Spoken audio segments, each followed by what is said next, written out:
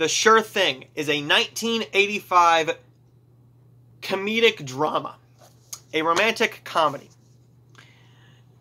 And this is all about John Cusack's character and Daphne's character, who are going on a road trip to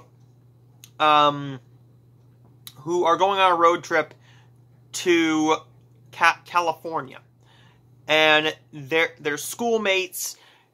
He has a really big crush on her, and it's kind of just a romantic comedy. It leans towards a bit more of the romance, but it's definitely a romantic comedy to a T. Is this a movie that I'm ever going to watch again? No, but I'm definitely glad I saw it. And with a couple of the John Cusack 80s movies that I've seen, this might be one of the weakest. I didn't think there was any chemistry between them, but I like the script to it, if that makes any sense. I didn't think the on-screen chemistry worked all that well throughout the whole movie. Maybe half and half, yes. Half and half, good chemistry. But otherwise than that, I did like some of the comedic moments.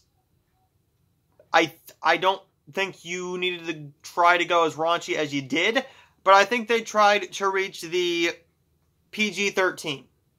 The PG-13 rating with that. I think you could have easily done a PG romantic comedy, but you had to have a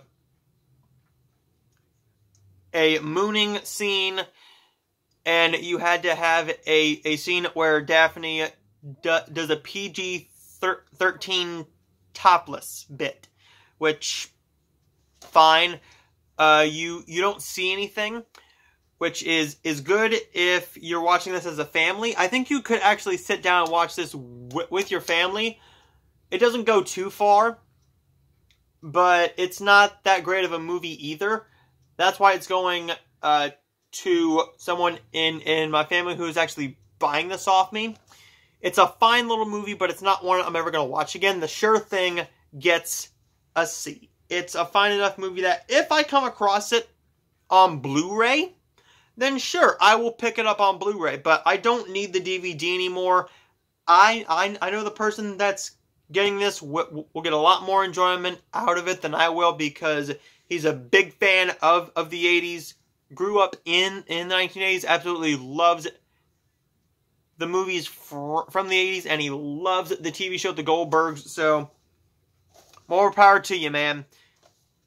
Next up is my last review for this recording session, Sweet Home Alabama.